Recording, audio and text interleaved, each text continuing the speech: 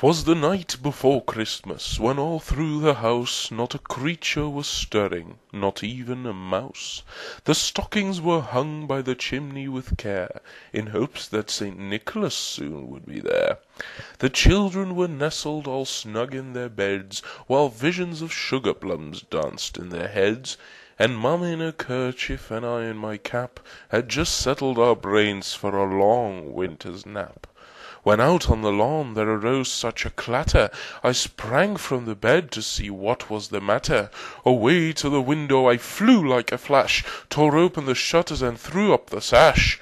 The moon on the breast of the new-fallen snow gave the lustre of midday to objects below, when what to my wondering eyes should appear but a miniature sleigh and a tiny reindeer, with a little old driver so lively and quick, I knew in a moment it must be St. Nick.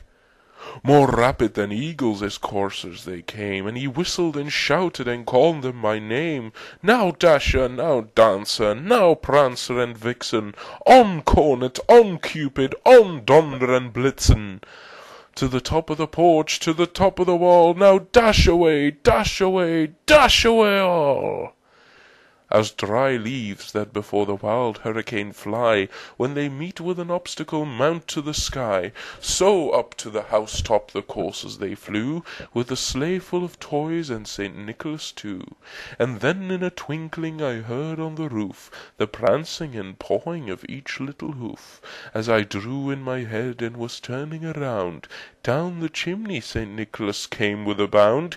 He was dressed all in fur from his head to his foot, and his clothes were all tarnished with ashes and soot.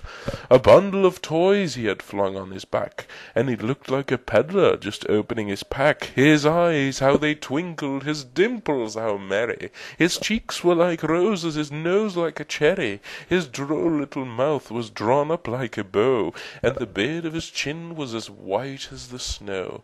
The stump of a pipe he held tight in his teeth, and the smoke it encircled his head like a wreath.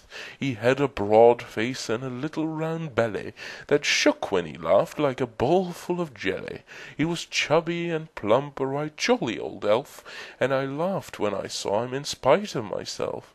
A wink of his eye and a twist of his head soon gave me to know I had nothing to dread. He spoke not a word, but went straight to his work, and filled all the stockings, then turned with a jerk, and laying his finger aside of his nose, and giving a nod, up the chimney he rose. He sprang to his sleigh, to his team gave a whistle, and away they all flew like the down of a thistle. But I heard him exclaim, ere he drove out of sight, "Happy Christmas to all, and to all a good night."